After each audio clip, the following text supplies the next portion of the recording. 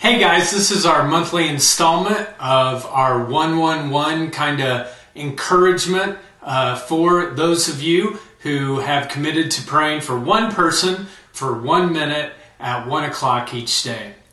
On Easter, we had dozens and dozens of 111 folks that were there.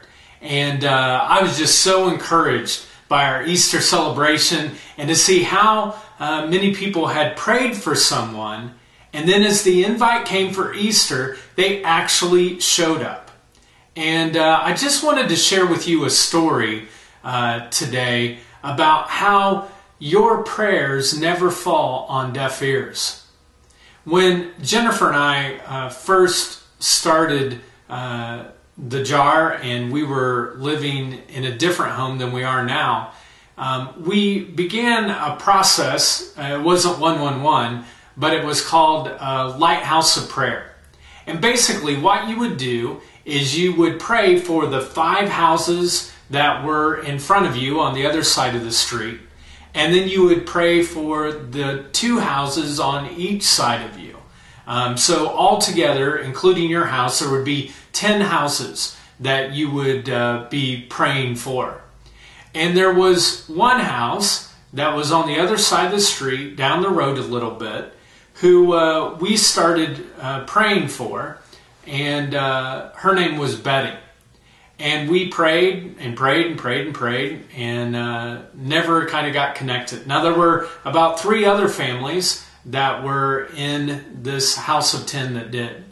But Betty just never did. Had great conversations, took down popcorn, invited them to Easter and different things, but just never got the connection. Well, eventually we left that neighborhood and we moved to a house that we live in now. And really, I stopped kind of praying for that neighborhood because no longer was that really where we were living. Now we pray for our other neighbors. But what was really strange was I bet we had prayed for about 5 or 6 years for Betty and her family. And lost contact, moved away. And then this Easter, guess who shows up? Betty. Just out of the blue, she and her daughter came to church. And then this last Sunday, she was there again. And I just think that if we wouldn't have prayed, maybe 8 years ago for her, that door may have never opened. You see, folks, keep praying for your person. If they came on Easter, I celebrate with you. Great, way to go. Keep praying for them.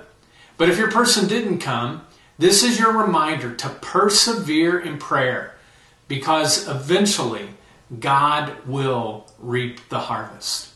So have a good one, and we'll see you next month.